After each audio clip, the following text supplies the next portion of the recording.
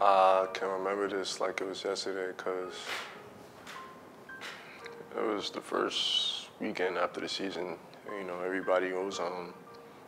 They haven't been home in so long, you know. And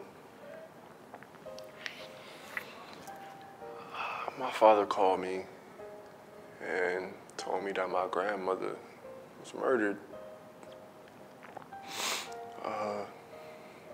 Apparently, the owner of her retirement home had problems with some gang or some of that nature, and they tried to blow it up. And she received burns on 52% of her body. She was 103 years old, my last grandparent. You know, and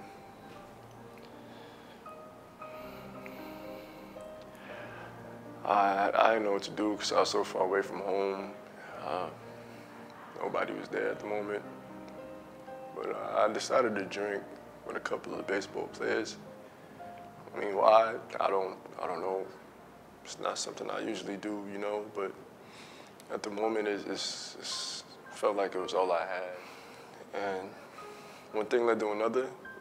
I was in a car full of minors, got a legal consumption ticket, and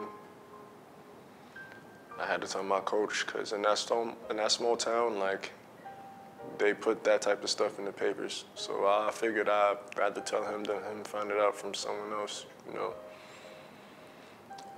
And I had to meet with the AD.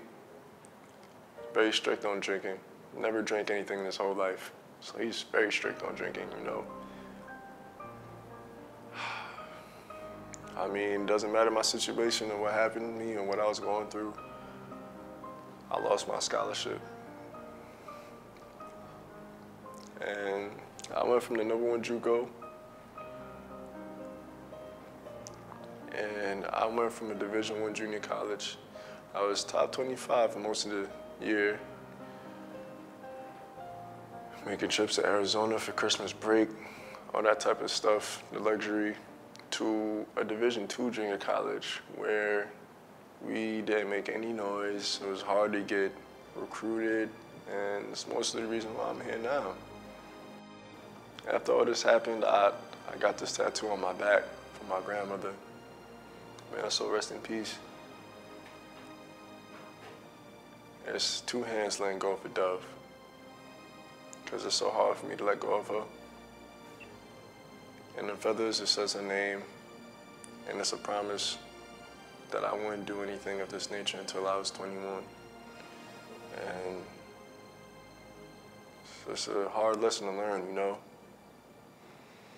I mean, kids always want to drink, and I understand why the age is 21, because America's a very mature place, and kids don't understand, like, they just want to drink and black out. Forget about everything that happened or run away from their problems, knowing darn well that's gonna be there when they sober up. But before you do any of this illegal activity, just make sure you ask yourself one question. Is it really worth it?